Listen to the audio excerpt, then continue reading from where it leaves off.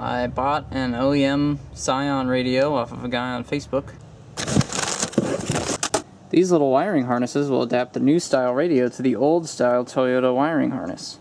Alright, first things first, we have to get our lovely cassette adapter that I will no longer need out of the radio.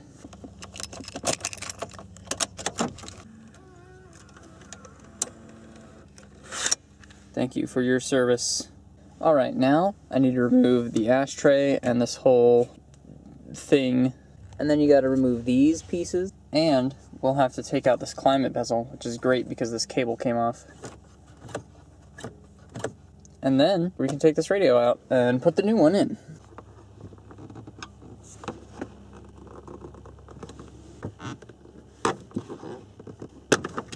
Ah. Okay, so it looks like you gotta push down on the top onto this. So I'll try that on the other side. Slide this down in like this, and then press down. Let's see if we learned it all from last time. Oh, I already scratched that. Alright, so now those are off.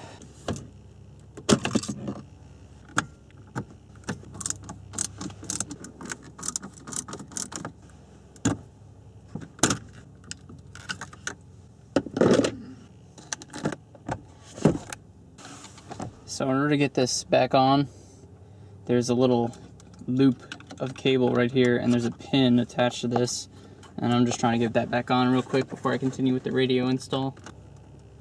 Just trying to bend the cable up so it doesn't come off, and it came off. Alright, so at least that seems to be working. So oh, there's bolts in there.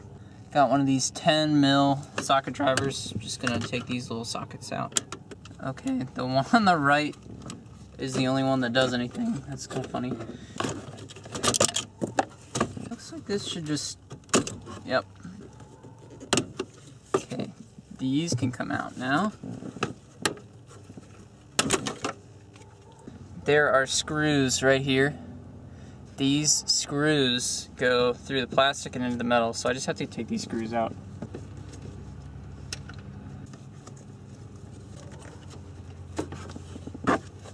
Aha!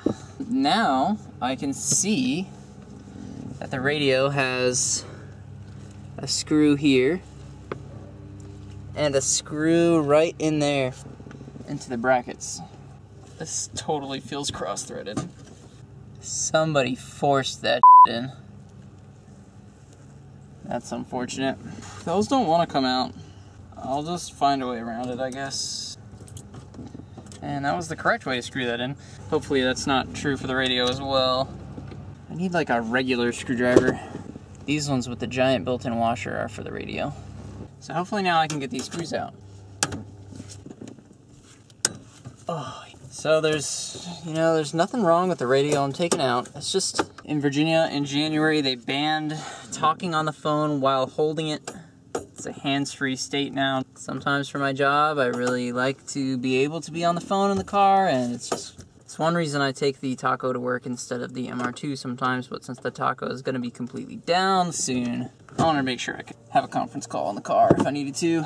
So this is one more daily mod before winter comes. Ooh, oh my goodness. That's interesting. Ha, there we go. I see an ohm on there, so maybe the antenna? Why is it so rusty? And let's see what's going on here. Do I gotta push up or pull down? Or am I supposed to just twist this off or something? Or just pull? Oh, just pull! This is my first time ever doing a radio, by the way, in case this is funny to you, that I don't know what I'm doing. You're permitted to laugh. It did everything I needed to do. It's in okay condition. It's not perfect. It's a little dirty, as you can see. But if you need a cheap radio, let me know. I'm not going to do anything with it. So we have a whole bunch of cables. This thing, which has one of these and one of these. We've got this interesting thing, which has these and these. And then we've got this, which I'm guessing is like the main connection to the harness. And we're gonna just start plugging stuff into where it looks like it goes on the back of the radio, because I don't know what any of this stuff is. First of all, this big connector is pretty obvious. It goes right here. This one is fairly obvious as well. It goes right in there. So found out one more connection.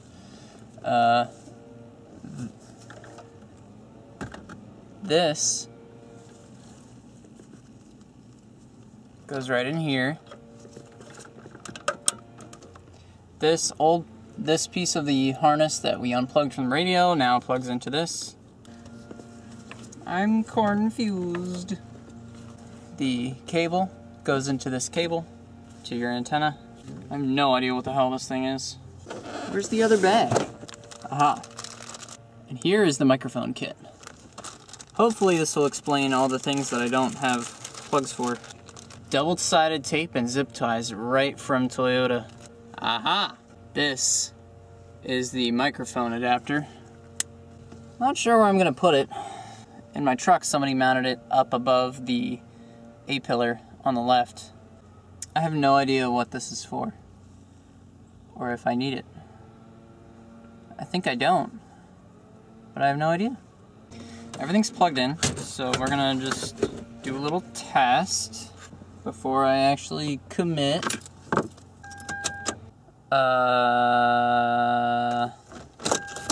Okay, let's see what I did wrong. Alright, this cable, I don't know what it does. Let's make sure it's not this. Oh, what is this? Oh, what is it for? I have no idea. But at least it plugs into the radio somewhere. That's less confusing now. Still don't know what this is for.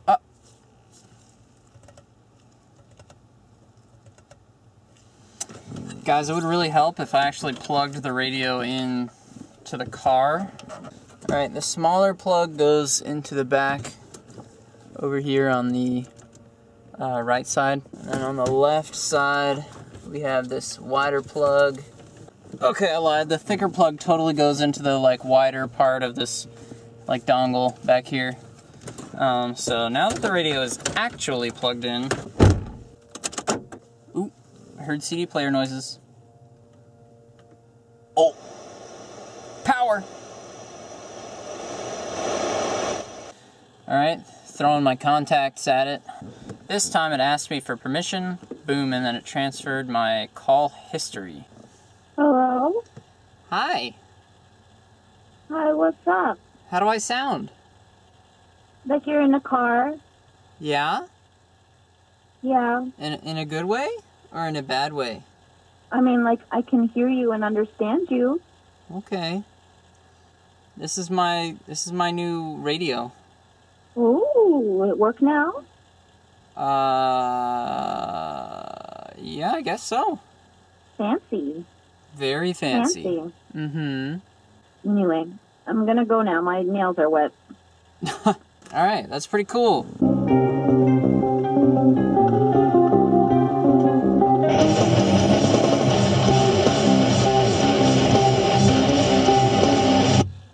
So I found the pause button. It's the #1 button, where it says play and pause right there.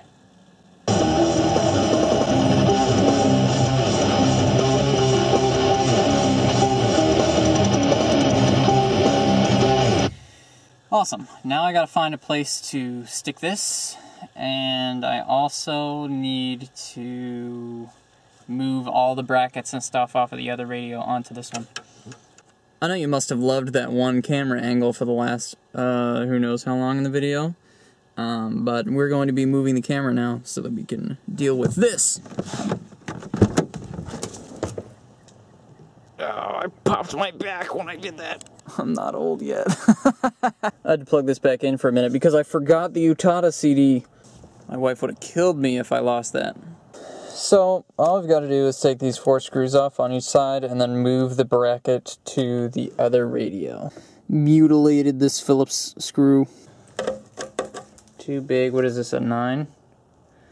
Yeah, so it's got to be an 8. Where's 8? That's too big. There's 8. Oh, baby, that's it. All right, cool.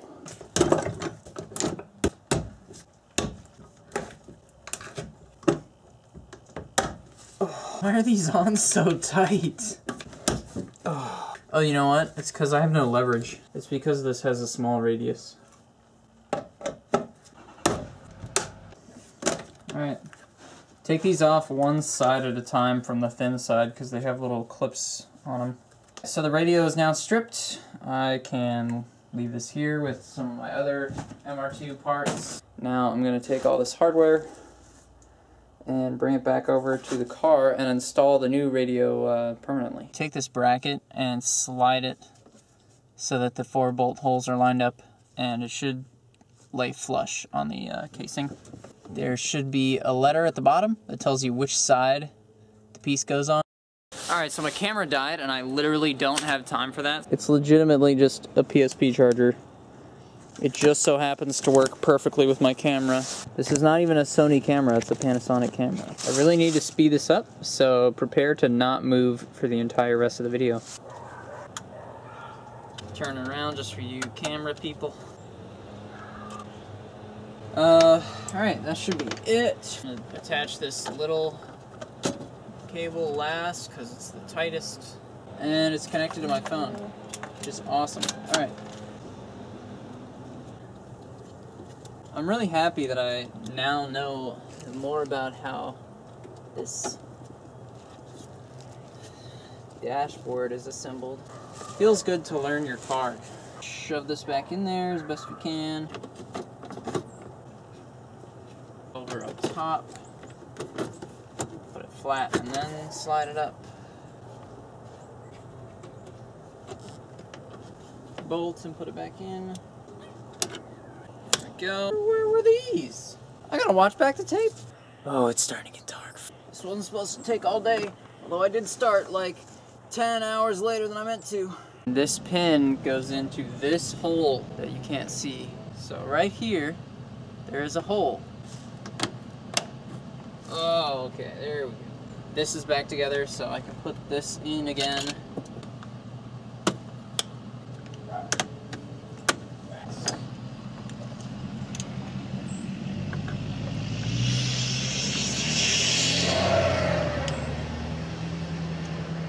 Damn, that sounded like compressor surge on that diesel truck that just went by. Okay, this dial still doesn't do anything, so I do have a problem with my dials, and that is simply that there isn't enough light underneath the car. So right there, that little protrusion is the blend door actuator, and as you can see, the steel cable has come off. The steel cable is actually completely bent. So even when I try to stick it back on, it just bends the cable over and over again. So I need to get a new steel cable. Another mission to make this thing a better daily driver. And with that, I need to mount the microphone somewhere. I'm not sure where I'm going to do that. I needed to plug the cigarette lighter back in, but everything else should be done. If you're still around, thanks for watching the entire video. Sub if you want to see any more content with the MR2. I do autocross, daily mods. The Tacoma needs a new power steering rack because it's just peeing power steering fluid all over the place. I've also got a Kawasaki Ninja if you're into bikes. Thanks for watching. Thanks for being cool. It's getting cold, so I'm not sure how many more car videos I'm going to shoot. As you can see, I work in a gravel driveway with no garage at all, so if you want me to work in the cold, I might do it, but I will need some positive encouragement. So leave comments, leave likes, hit the sub, whatever you want to do to engage, to tell me that I'm doing a good job and that you want to see more. Thank you. Peace.